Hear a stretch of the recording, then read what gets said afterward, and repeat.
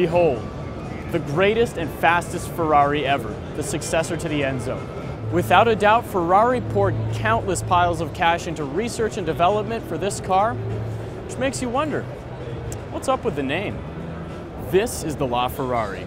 It'll run from 0 to 62 miles an hour in under 3 seconds. Of course, that's 100 kilometers an hour, or from 0 to 300 kilometers an hour, 186 miles an hour in only 15. This is Ferrari's first ever hybrid, and it makes a combined maximum 950 horsepower.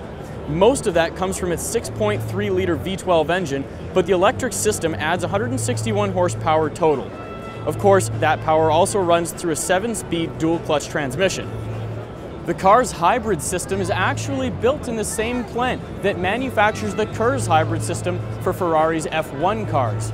And in fact, Ferrari also says that this car is a full 5 seconds faster around its Fiorano test track than the Enzo was.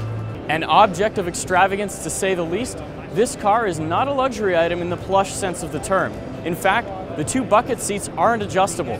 Despite that, it doesn't seem to be scaring anybody off. Ferrari plans to build 499 of these cars and says today that it already has more than 700 people raising hands to buy.